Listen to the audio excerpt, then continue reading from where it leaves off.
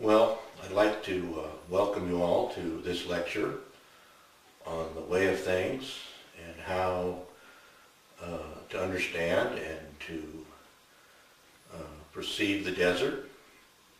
In this lecture, we're going to cover tracking and reading sign. Now, to understand this lecture, to start with, it's going to be about tracking and reading sign, not the actual doing. Sometimes you need to know the why, and that's basically which end of the situation we're talking about is why you should learn to track and read sign. There's many good books written that have all the different tracks and how to identify them and the droppings and scat and beddings and things like that. There's many good books, and anybody interested in the desert should have some of these books in their reference library. But today we're going to talk about why you should learn to read sign and track and the importance of it, and some of the things you might learn about yourself and the desert. So let's get started. Tracking and reading sign, like so many other things, it's a natural knowledge for our mind. It goes back to ancient times. And again, it's one of the things that define who we are and who our ancestors were, especially our hunter-gatherer ancestors. They made their living largely by doing just this. And it's still practiced today in a few places in the world, and by even some modern people. But we need to understand that it's very important to anybody that wants to learn about the desert. So we're going to kind of go through a history of it and some of the philosophy, if you will, of it, and then try to show where and how one can learn this skill. And to start with, we have to understand that, again, it's part of our nature. Other animals don't do this. They don't. An animal might follow scent. Certainly a lot of predators will cue visually, like an eagle will come down on a rabbit from the sky. But it's unique to us to actually see a set of tracks and follow it visually, reading the clues, kind of like a Sherlock Holmes, and ending up at a certain place in time on an animal. So one of the things that we'll see that it is a form of reading, and that there's a lot of information in these tracks that really is a storyline. And the ancient people, the first people could read these, and you can learn to too. If you see a set of tracks of a deer and then a smaller set next to it, you can kind of more or less understand that that's a doe with a fawn. And this kind of reading really gets more and more in depth as you go and as you learn. And it's the foundation of a lot of who we are. Our written languages are little more than a form of tracking. Indeed, the first writing in Mesopotamia, in that area, the Fertile Crescent, was little more than a slab of mud. You take a stick and imprint tracks, and those tracks had meaning. And you would read them in a chronological order, whether it was left to right or right to left or upward to the bottom or vice versa. It really didn't matter. The point was that you were reading a set of tracks. And in that set of tracks, there were a lot of abstract, if you will, ideas that at first seemed difficult to kind of tie them to a written language. But anybody that's tracked a lot we'll start to realize that there's all kinds of things in a set of tracks that that can be read into it, and literally read into it. For instance, in the cuneiform, they might have talk about a sound or something, or in our modern English we might write about a certain sound, and that seems very abstract. But indeed, if you were coming along tracking a deer and you saw where another male deer came in, and they were actually, you could tell by the tracks that they were fighting, you would know that there was a clashing of horns. You'd know that there was a sound. Or you could do it the other way around. You might hear at night, you might hear, say, a bull elk bugling, and you say, well, he's off this way, looks like 300-400 yards. In the morning you could go out there and find his tracks. When you use the other way around, now you use sound to find tracks. And you could go back and find tracks and actually see there was sound. If they were thrashing a tree with their antlers. All this kind of stuff is stuff that you can actually read back and forth through tracking.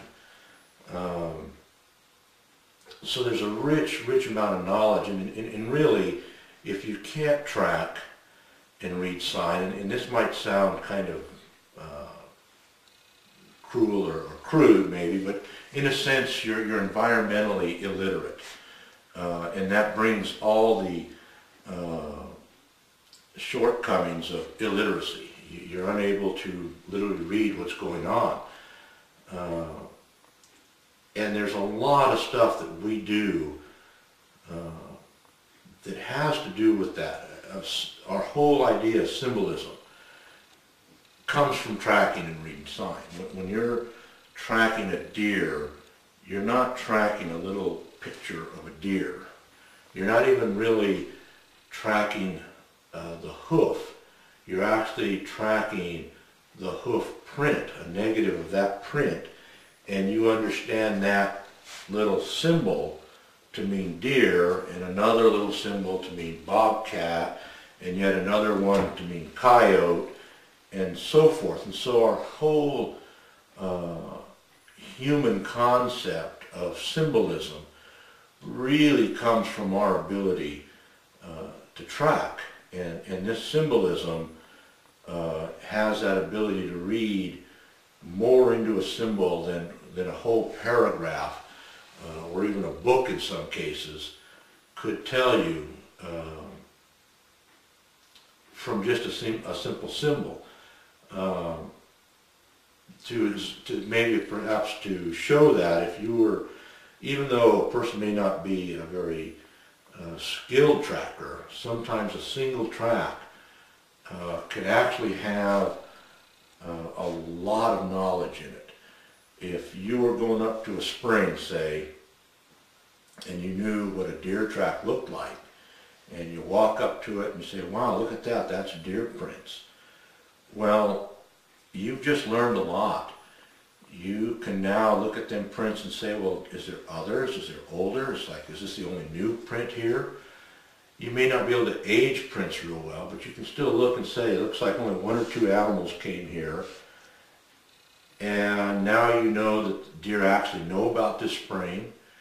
It may be 10 or 20 miles from where they normally inhabit, but now you've learned that there are deer that go that far out.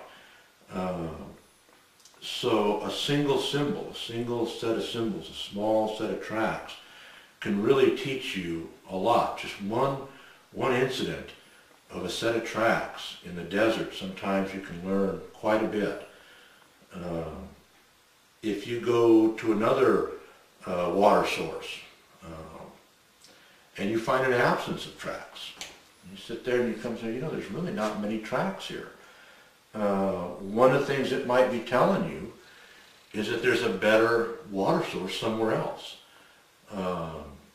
So you have, you know, the symbolism, you have the ability to read, you have all this information coming to you, sometimes even from a simple set of tracks and reading sign. A lot of times we get people who haven't read sign or read track. They think that you have to be this very highly skilled person and spend hours and hours reading track and following animals. Well, a lot of times tracking and reading sign doesn't entail following a particular animal or even reading, trying to determine the exact time or date that that animal was there. Just walking through the desert, through a section of greasewood, say, and being aware of what a rabbit footprint looks like and rabbit droppings, say, as opposed to a deer dropping, you get a kind of a census. You get to say, you know, there's a lot of rabbit here. Maybe I'm not seeing them, but there's a lot of rabbits here. So why am I not seeing? What am I doing wrong if there's a lot of rabbits here that I'm not seeing these rabbits? And then if there's a lot of rabbits in this area, maybe I ought to start looking for coyote or bobcat prints. And so you get a census on the land, very easy. And this is something you can learn. And as you learn and you become aware of what different prints look like, and you'll begin to learn how they age, because sometimes the different tracks, of course, can age vastly different. If you've ever followed an animal, you'll learn that different surfaces age very different. Of course, some surfaces are very difficult to track across and some aren't. And that gets into where you start to walk and learn a different way of understanding the desert, because at some point you'll come across a track of a sheep or a mountain lion or some other animal, and you start to understand, well, I want to know where and what this animal's doing, and I'm going to follow these tracks for a little ways. Well, pretty soon you'll find that it'll cut across something that's very difficult to track across, especially, say, like a big cat. They have big soft feet, and any kind of firm ground will quickly become next to impossible to track across. But it's possible sometimes, and you start looking for little stones that are turned, or you decide instead of that, you look off and you maybe see 50 or 100 yards out, you say, well, there's a piece of soft ground. I'll walk that. I'll just walk to that and then focus my attention and look for their tracks here. So you just walk another 100 yards, you get to the edge of a wash or a little dune, and you either pick up or you don't pick up that track. But the point is, it has changed how and where you walk by learning this particular skill of tracking and reading sign. And oftentimes you'll pick up that track, and that'll keep that flow of knowledge coming to you that you wouldn't have if you didn't stop and think and say, you know, I need to look at these prints, I need to look at these tracks, I need to look at what they're eating, and a lot of times that'll multiply. Say you're following a deer or a bighorn sheep, pretty soon, if you're tracking them, you're going to learn what they eat, and you'll be able to put that into a context that you would never understand without tracking. You will start to look at it and say, well, this particular time of year, or in this particular type of plant community, the sheep or the deer were eating this particular plant and this plant's in a given condition. And all that is knowledge that you'll learn from learning to track and read sign. And so it becomes an important tool in anybody that really wants to know the way of things. You have to become environmentally literate. You have to learn to read. You have to learn to read and track. And it's not that difficult, because it's the natural knowledge for us, hunter-gatherers. It's what we've read for many, many, many generations before we had the normal modern written texts. And so with that, I hope that it gives you some insight into the value of reading sign and tracking. And then it gives you some insight that you can also learn that this is not something that only Native Americans can do, or only somebody that spends a huge amount of time out in the wilderness can do, but rather that every time you go out, that you can begin to spend a little time looking at the ground, looking at the tracks, and just ask yourself, what does that tell me? Where does that lead me to? What kind of ground were these prints made in? And you'll start to learn to track and read sign. And I assure you that it will be a rich vein of knowledge, and you will learn a lot. And with that, I thank you and hope you enjoyed this lecture. Thank you.